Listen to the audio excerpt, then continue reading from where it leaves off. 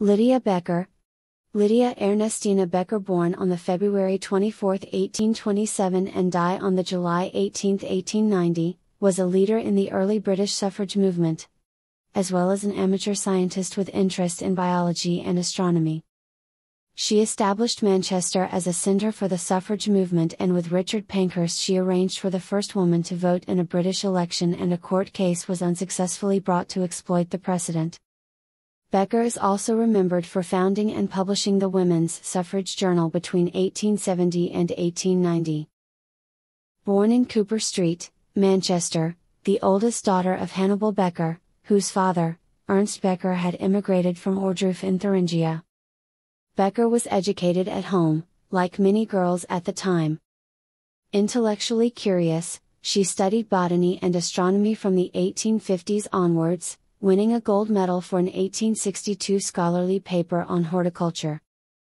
An uncle, rather than her parents, encouraged this interest. 5 years later, she founded the Ladies' Literary Society in Manchester. She began a correspondence with Charles Darwin and soon afterwards convinced him to send a paper to the society. In the course of their correspondence, Becker sent a number of plant samples to Darwin from the fields surrounding Manchester. She also forwarded Darwin a copy of her little book, Botany for Novices, 1864. Becker is one of a number of 19th-century women who contributed, often routinely, to Darwin's scientific work. Her correspondence and work alike suggest that Becker had a particular interest in bisexual and hermaphroditic plants which, perhaps, offered her powerful natural evidence of radical, alternative sexual and social order.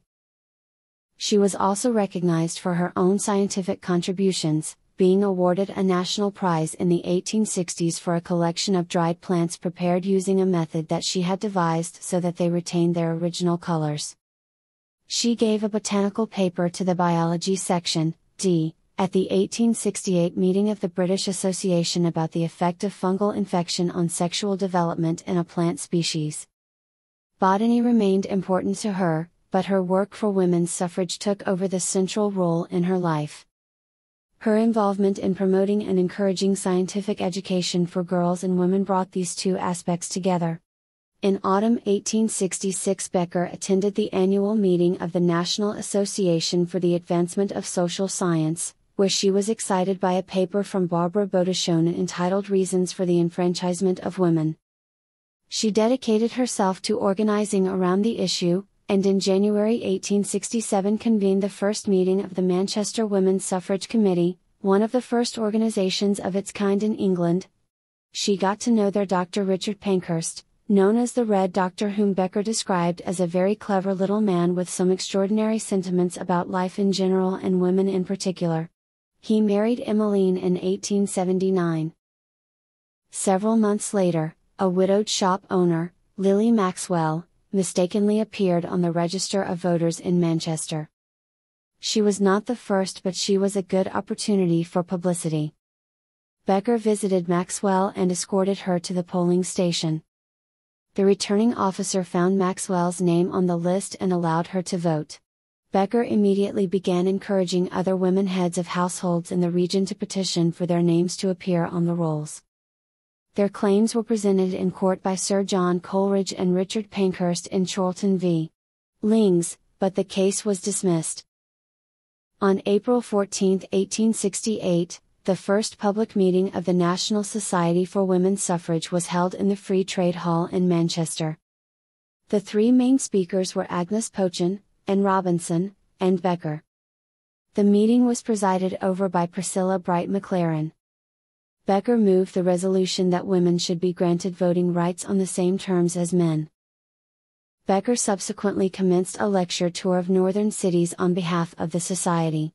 In June 1869, Becker and fellow campaigners were successful in securing the vote for women in municipal elections. Having campaigned for the inclusion of women on school boards, in 1870 she was one of 4 women elected to the Manchester School Board, on which she served until her death. In the same year, Becker and her friend Jessie Boucheret founded the Women's Suffrage Journal and soon afterward began organizing speaking tours of women, a rarity in Britain at the time. At an 1874 speaking event in Manchester organized by Becker, 15-year-old Emmeline Pankhurst experienced her first public gathering in the name of women's suffrage. On March 24, 1877, Lydia appeared at a public meeting alongside J. W. White, Henry Birchenough, Alice Cliff Scatcherd, subsequently one of the co-founders of the Women's Franchise League, and other early suffragists to discuss women's access to the vote in Macclesfield. The journal was the most popular publication relating to women's suffrage in 19th-century Britain.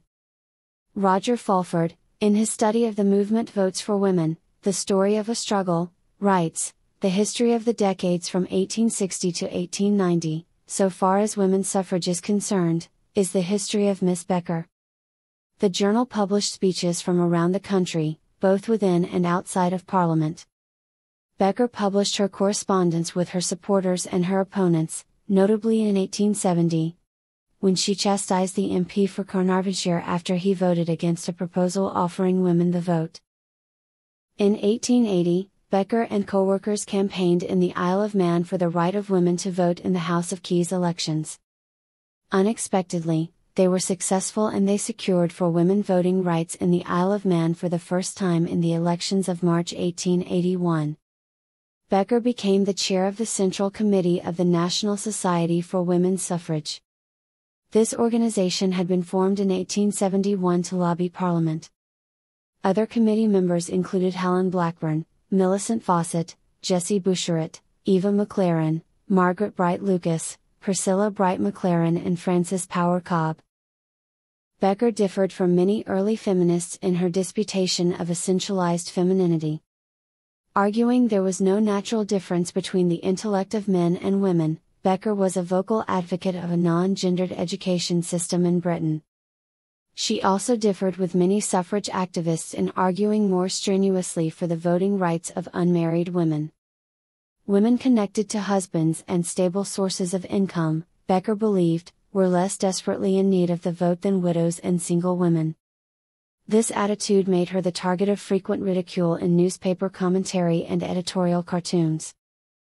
In 1890 Becker visited the spa town of Aix-les-Bains, where she fell ill and died of diphtheria, aged 63. Rather than continue publishing in her absence, the staff of the Women's Suffrage Journal decided to cease production. Memorials. A book collection by women, with books from Helen Blackburn's collection, her friends and from second-hand sources, was placed in 2 bookcases decorated with paintings of Becker and Caroline Ashurst Biggs, who had been chairs of the Central Committee of the National Society for Women's Suffrage before Blackburn. These bookcases were given to Girton College and are extant.